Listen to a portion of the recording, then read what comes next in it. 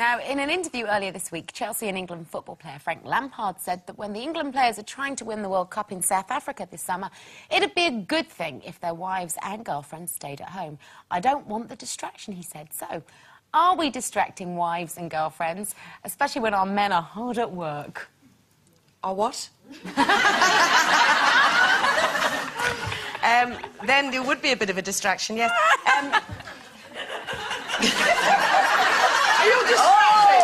Are you distracting myself? I've just got that mood on at the minute. No, I do find Tim coming to my work, I love it sometimes, but it is a distraction for me as well. Because you know when I've told you that Tim wants chicky chigs, he does this, oh, so I'll just be about to go and do a live show and he goes, oh, you got 5 minutes in your dressing room, Flo? And I go, I'm doing a show. What about when he's doing a show? Have you ever been... Oh, I don't do that when he's doing a show. No, what I do tend to do, I do tend to sort of heckle him a bit or do that thing on stage going, don't tell that joke. Right in the middle of his act, which, as you can understand, is a little bit off-putting. Yeah. I couldn't be one of those people who follow their husbands around the world and doing things like that. That would absolutely do my head in. I also wouldn't want him with me all the time at work, because I tend to boss him a bit. And which will surprise everybody. But, yes, I do find... Also, if you're sort of away working and your partner's there, you're constantly, you know, if you're late from work and they don't let you home early, and then you've got them wanting to go out for dinner and stuff, I would rather separate the two as much as possible. So I would find it a distraction if I was a footballer and the wags wanted to come. I wouldn't want them near me. As much as I would love to follow my young man round playing drums and everything, I think it is a complete distraction.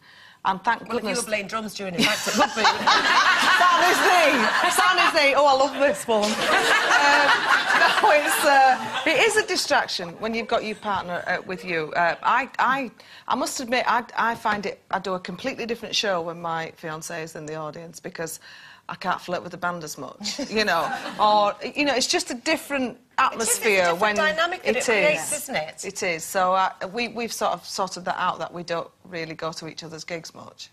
Well, I don't not so much travel with Darren now, but when we first got together, he has, you know, he plays all over the world and quite often gets to take somebody with him. So I would go an awful lot with him before Ben came along. We had this gig in the Dominican Republic. Very, very top DJ. Yeah, he's a DJ.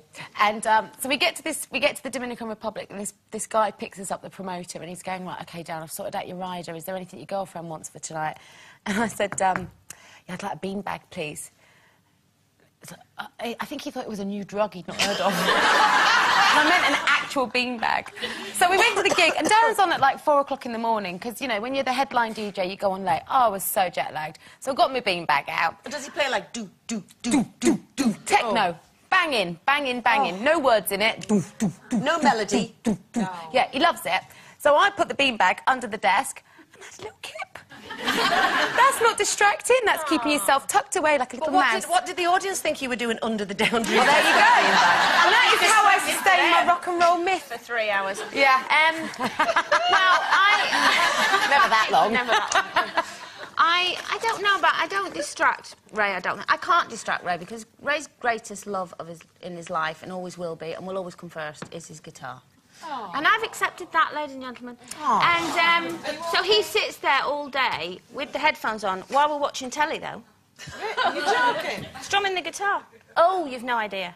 So I sit there and think, bless him, he's so, you know, he's so into it, so professional. And then eventually I go... on the guitar neck, because I can't really hear it. I can just hear this strumming, which is even worse in a way. So he just sits there strumming while you're watching telly? Yeah. And the odd night when he decides to put the guitar down, I think, oh, well, here we go. And then I tell him that he needs to practice a bit more. Great. Oh, we're off for a break now, but we'll be having a laugh.